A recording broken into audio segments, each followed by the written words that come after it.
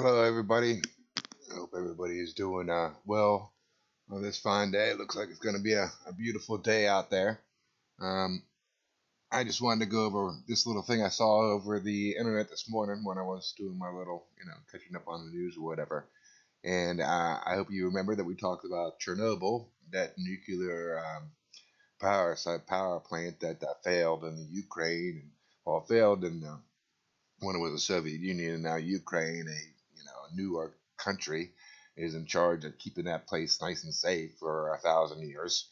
And it looks like wildfires are about to engulf it, or it could possibly. It's about zero point 0.6 miles away, so it's less than a mile away from the plant itself. And there's a lot of stuff out there. So if you just put in Chernobyl wildfire, you'll get this article and a couple other articles and read up on it. But it's scary because it's not only just the plant itself. There's like old cars out there, and there's a bunch of trees that are nuclear waste. I mean, it's not only, the plant itself is a mile away from the fire. There's fallout that is actually burning from this and releasing some of that toxins into the air. It's just the way it is. It's called the laws of thermodynamics. It's in the trees. The radioactive waste is in those trees. And it's also in this article talks about some of the cars that have been left there, the infrastructure of the houses close by. So just because the plant itself, that's encased in concrete right now to keep the radioactive waste out, is not burning, doesn't mean that there's not some dangerous stuff being released due to this fire. All right.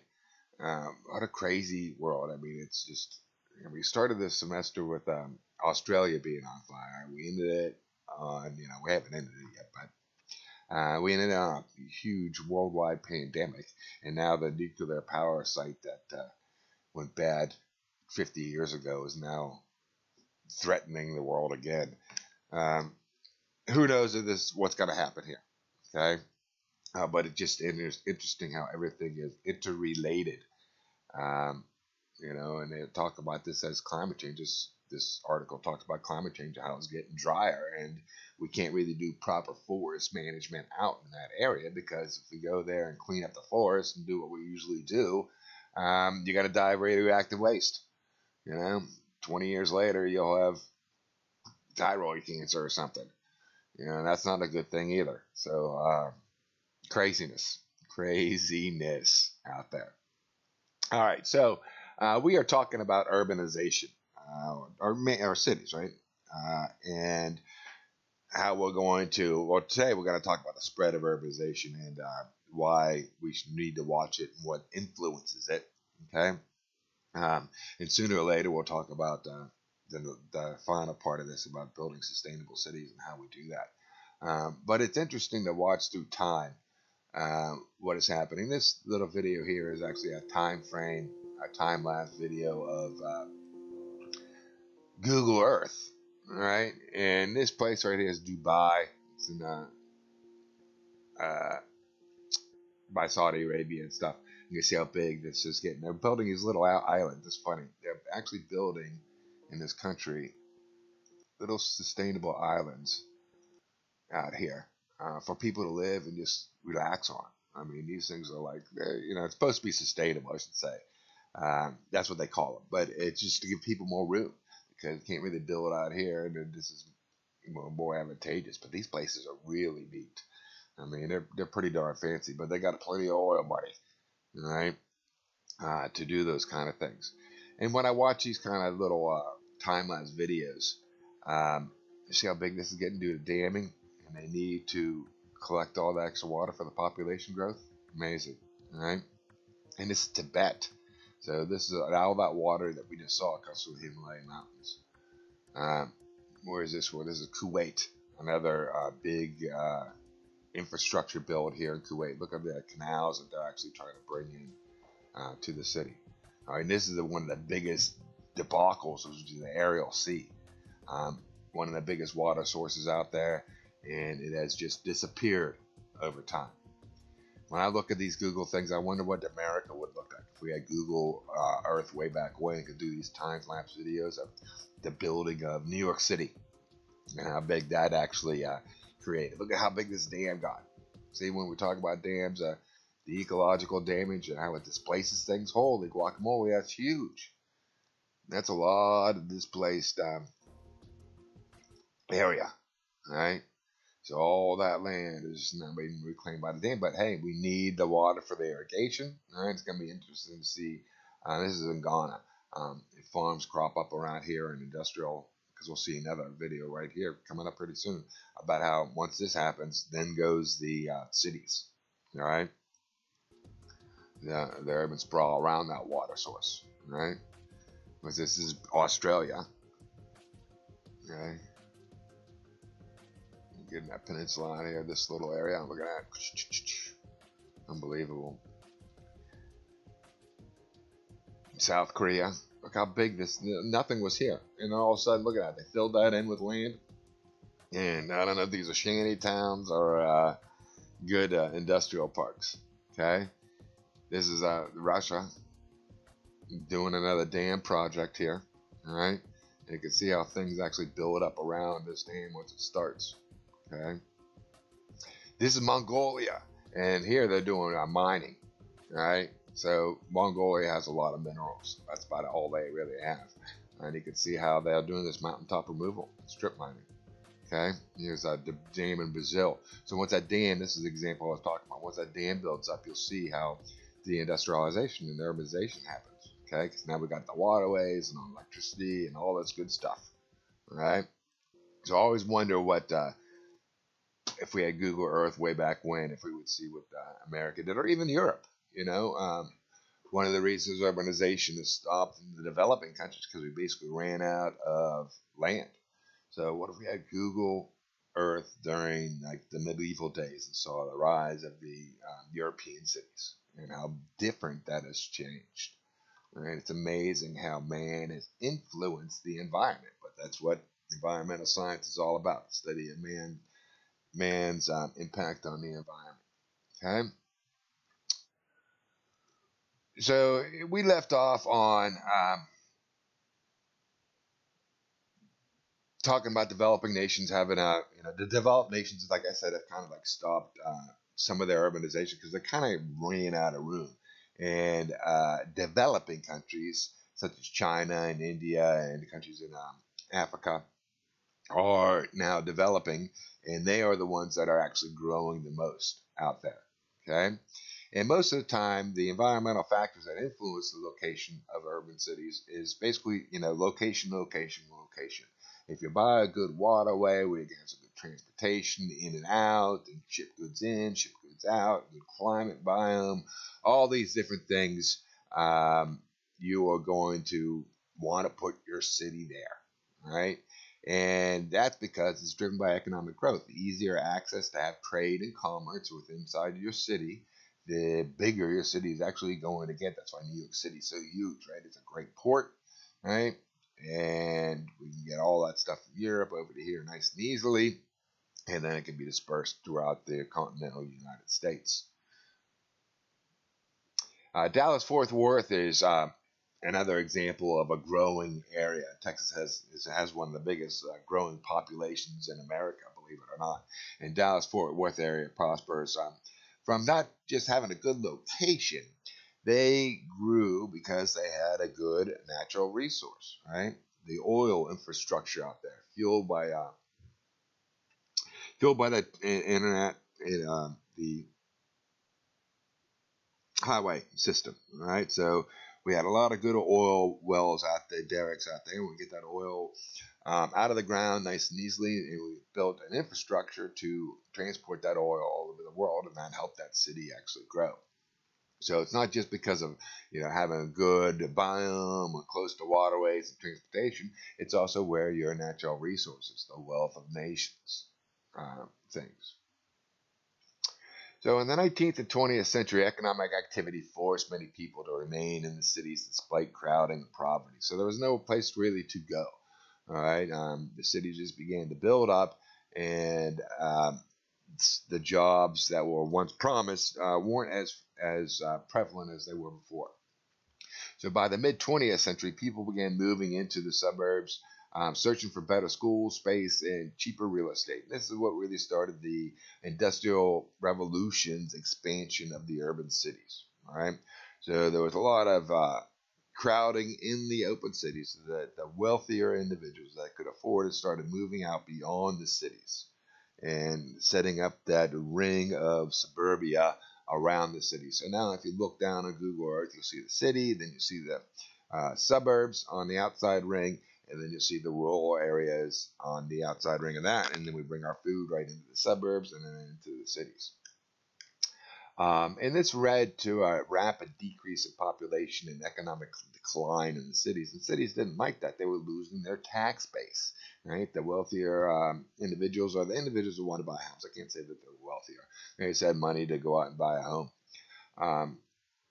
And they went out to the cities, and that decreased the tax revenue for a lot of those cities, right? And you need to be able to build the infrastructure and pay for those roads. Okay. Portland is a prime example of this. Portland followed a trajectory in the 1950s to the 1970s, but experienced revitalization following the passage of land use laws. All right, so they changed their land use laws to increase the city's outreach, or city's reach in the outlying areas. And increasing road networks and using of cars has spread human impact across the landscape, creating what's called sprawl. So here is the population of Portland in the 100,000. So way back when, they didn't even have 100,000 people in Portland in 1850, right? And it wasn't until about 1900 where they got to 100,000 people, okay? And you can see the growing train of the economy, and it kind of flattened off here for a while. They had an urban growth boundary was adopted here, right, because it was expanding, and they said we're going to shut it off, keep our wildlife reserves, and it kind of the population growth stalled out, right? And they said, hey, we want to bring in more people, revitalize our city, get more tax revenue in here. So they increased the outreach of it, right? And lo and behold, the population increased once more. So the sprawl of spread of the low density of urban, suburban, and exurban development out of the urban cities. So here you see Las Vegas, Nevada, right? So back in 1986, this was the size of Las Vegas, Nevada. And now when we look at the satellite image in 2013, we see how big this has gone, all right? So we no longer have, I guess this probably was sand at one time. Now we have green grass for the lawns, all right? Imagine how we have changed this biome of what grows there and how many people, right? And this is all driven by the Hoover Dam, believe it or not, okay? Sprawl results in a development that places homes and spacious lots across large areas of urban centers. So the sprawl is basically brought to us by the homes, okay, our suburban planning. The average Chicago suburban residence takes about 11 times more space than one used in the city. Because city, you can think about it, we're living in apartment buildings stacked on top of each other, and these single-family home residence takes up a lot more space. All right, and this used to be the farmland that once surrounded the city, and then we had these land use changes to be able to make Hankey Farms into now Hankey Farms residential area. There are two components that contribute to sprawl, right? One is the human population growth. We've got to have some place to put these people, okay? And the per capita land consumption. So how much land are we using per person, all right? Sort of like our ecological footprint, okay? But most of this land use now is, when it comes to cities, is using for housing, okay? Economists and politicians have traditionally argued that sprawl, thinking that growth is always good, right? We always say that growth is king, and if we're not growing as a nation, meaning consuming more and more products, right, and getting bigger in our population and all that stuff, okay? Or if our GDP does not go up, we're no good, all right? But many are beginning to feel those negative aspects of sprawl, all right, because we can't keep up with it anymore. It's becoming harder and harder to innovate our way out of our inefficiencies. So what is wrong with sprawl? Why is it a problem? Sprawl contains transportation options, constrains transportation options, especially when forcing people to own their own vehicles, spend much more time in due to commuting and distances. So one of the biggest complaints in the world is people waste an hour of their day or 2 hours of their day commuting back and forth to work, and we have to use our own cars to do that, and that takes up a lot more energy. Pittsburgh, it's kind of unique due to its geographical um, ecology out there. A lot of mountains and three rivers, and there's no such. I always say there's no such a thing as a block in Pittsburgh. Our public transportation is very lacking. All right, we got one trolley system that goes out to South Hills, nothing out here by the airport. For me to get a bus, I have to go to Robinson Town Center to pick up the closest bus to me. So our public transportation is spread out due to geographical reasons, um, geographical constraints. Okay, um, but we still have to spend a lot of time doing that, and to getting back from work, and this creates a lot more pollution out there. And remember when we saw that one video before in the beginning of this presentation about how the older cities were more packed in, right? The density per acre per person was a lot tighter because they only were able to walk around. Right now we got our cars to get us back and forth. We actually built a whole society on the car. Right in the 1950s, the highway plan to build these suburbs was actually a policy for the United States of America to implement, and we built this infrastructure for us. Okay, so cars directly release carbon dioxide, nitrogen, sulfur, and containing pollutants.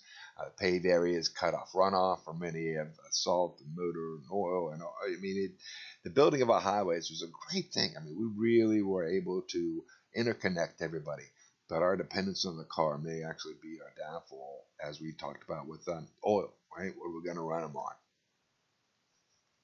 Sprawl also promotes physical inactivity, as driving takes place of walking and daily errands, right? Because we used to always just walk around or walk to the trolley and catch a ride on the trolley or what have you. Today we tend to be, people say we tend to be a little bit lazier, right?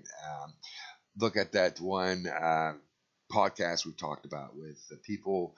One guy complained about energy inefficiency. He complained about how people are picking up the groceries now. All right, I don't know about that. It may actually save people time, and it might be a good idea. I haven't done the energy return on investment on it. All right, but to go to the grocery store and not take that time to get that exercise, to walk around and get your own groceries, is a sign of um, physical inactivity, right? As more land is also developed, less land is left for the forest, fields, farms, and rangeland. So most of our primary agricultural land is actually underneath a lot of these cities and suburbs that we would grow on. Everybody's backyard could be, a prime place to grow a garden, because that's typically some good agricultural land, especially in the suburban areas. Okay, funds that are needed to maintain downtown cities centers is instead spent on extending the roads, sewage, and water systems, outlaying areas, and providing other amenities. So there was a time in America where we used to always promote the growth of the cities, and then we switched it to the growth of the suburbs, and our cities declined, and now they're complaining that the suburbs are getting too much money and the cities aren't getting enough money. So an ongoing battle between the localities and whose streets get to be maintained and whose don't.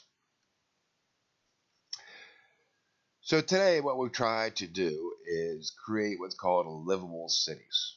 All right.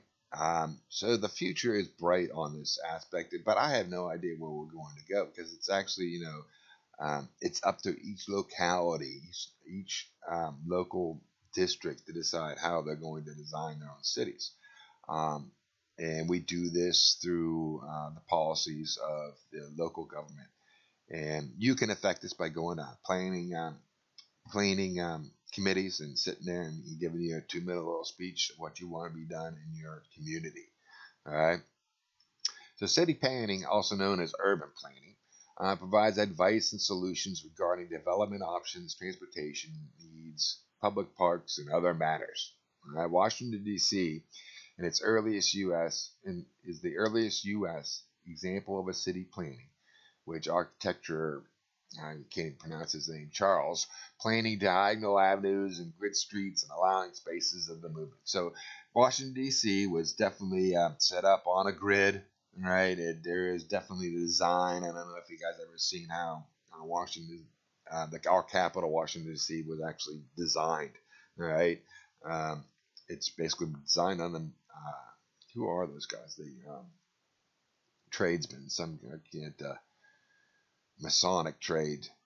But if you look at it, how the White House is where it is, and state capitals, the House of Representatives, and the Senate building is where it is. It's all set on a certain type of grid. All right, and it was one of the first major cities ever built here in the United States, known to use the city planning. But all cities use the city planning. Right. A city was built according to its plan, to his plan, and in 1901, a commission added efforts to beautify Washington City and restrict the heights of buildings. All right, so here was the grid for Washington D.C. All right, and no building is allowed to be built bigger than George Washington Monument. All right, believe it or not, I think that is the tallest building in the area, and that was to keep the uh, skyline clear so you can see the important governmental buildings out there, believe it or not. We also have what's called regional planners that do similar work but across larger geographical areas, and they may cover more than one municipality. So, we need to connect into the in ecological economics. We always say the macro is only as good as the micro. So we need to have all these little tiny cities also work together to create that web um, of resilience between the two cities. And something happens in one city, we can kind of work together and try to overcome a problem, or work together and share resources. Okay, so there's city planning and there's also regional planning, and this is kind of the stuff we do in sustainable building design. We try to not only do just building of a building, but also planning of a city and how we make it more sustainable overall. Alrighty, so I think we're going to stop there for the fine time being, and then we will talk about sustainable cities and zoning codes and how we actually plan for these sustainable buildings, sustainable cities in the next presentation. All right, let me see that. That'll work out pretty good. All right. So anybody has any problems, make sure you drop me a line via email. Remember, the test is going to be next week. Okay, I'll probably post that on Monday, and then our final thing, I talked about that too, will be the week after that. So everybody stay safe, and don't forget, get your homework in if you haven't done any. You still have time to do that until the end of finals week. All right, everybody. Have a good day. Bye bye.